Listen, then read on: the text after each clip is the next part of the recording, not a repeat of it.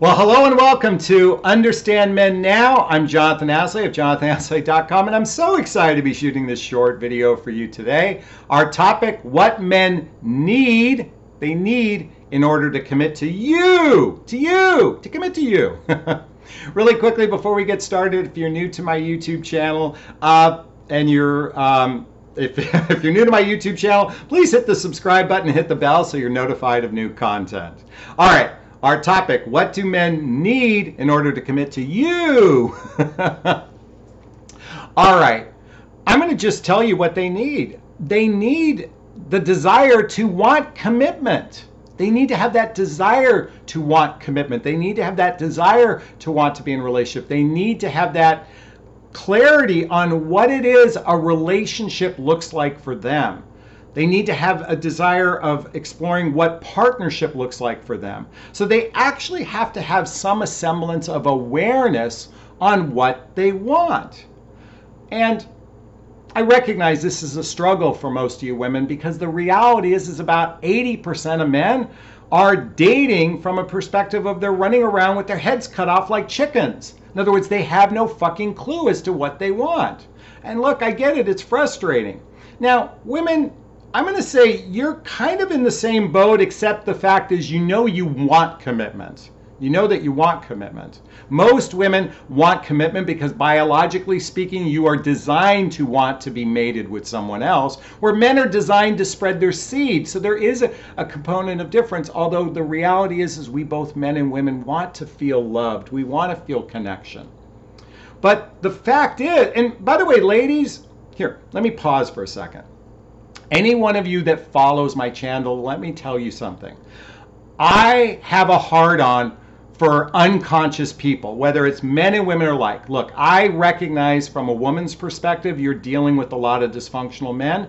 But let me tell you something, men feel the same way about many of you. So I'm not here to pick one side or the other. I just happen to be an advocate for women more so because 80% of the population is fucking clueless. Now, ladies, you all think you're not. I get it. But let me tell you something. I get calls all the time that sound something like this. Jonathon, I'm in a relationship with a guy. It's going on 6 months to a year, and I want more commitment. I'm like, great. What does that look like for you? Well, Jonathon, I just want more commitment from him. I'm like, great. What does that look like for you? But Jonathon, I just want more commitment from him. I'm like, great. What does that look like for you? Most of you don't know what it looks like for you.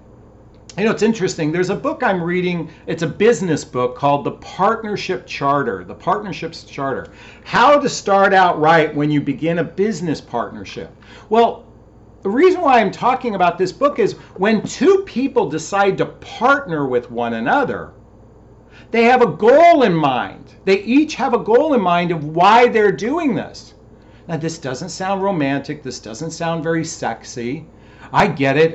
What doesn't want to be romanced with flowers and the man opening the car door and paying bills all the time? That sounds really sexy. And it's great to have sexual passion together.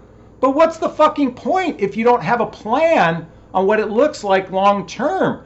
People are experiencing a lot of short-lived relationships, mainly because humans, only 80% of the population want companionship, connection, and sex, without going the extra mile. So, look I get it, it's frustrating. This is one of the reasons why I'm an advocate for my book, What the Heck is Self-Love Anyway? And by Jonathon Aslay. The link is below to get my book. Actually, there's a link to all the books I recommend below, so check that out. If you haven't seen it, it's called Jonathon Recommends. It's in the links below. I recommend these books. I recommend all these books as an awareness, especially the self-love book, is when you are loving on yourself, it's not so much about landing the guy, it's about landing the relationship with yourself, and that's the relationship matters most. So when you know what you want, then you set the standard. Most of you have standards here, actually standards down here. I'm here to say put your standards here and establish this is where you operate from. So let me give you an example for me, and maybe this will help you. Someone asked me, what am I looking for in a relationship? I always say, In the early stages, I'm looking to spend 3 or 4 days and nights a week together, doing shared activities, hobbies, mutual interests, spending time with family and friends, traveling together, teamwork, meaning both teamwork in our professional endeavors and our personal lives, meaning we actually help each other in our personal and professional lives, and eventually moving towards living together, getting married. I'm very crystal clear. Now, this is only about 10% of the male population. Is that crystal clear for those of us in midlife? Younger men, younger men can be in the category of I'm seeking a family, so they're seeking a wife. So someone in their 20s and 30s is oftentimes seeking a wife. They're looking to build a family. They have a plan. In other words, they're seeking a wife. For the midlife folks, if you're not seeking a wife, most people are seeking companionship, connection, and sex without the mechanics of creating a healthy, happy relationship. This is one of the reasons why I'm a big proponent of the book 8 Dates by John Gottman. This teaches you the mechanics of a healthy, happy relationship. Why can't people do this?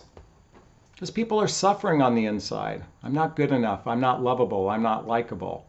This is where the vast majority of the population sits, both men and women alike. And so if you've gone through divorce that can be contentious and very emotionally draining, and then God forbid you've gone through job changes, especially now what's happening in the world, and then you're dealing with elderly parents, or you're dealing with erectile dysfunction, you're dealing with menopause, not to mention children. You all who've been watching me know I lost my 19-year-old son, Connor. Talk about an emotional tornado that I've gone through, and that's just one. Everybody is going through their own version of an emotional tornado. Compassion is the invitation for all of this. Compassion for yourself and compassion for others. How do you know a man wants to commit to you? He has a plan of what he wants, and he's able to express it. And it starts by leading by example. You express what you want, and you see if he meets you in the same place. And that's my invitation for you. I was all over the map here today, but I hope you found some value. If you felt like you wanted to talk to a dating and relationship coach, schedule a free discovery call with me to see if working with a coach is right for you.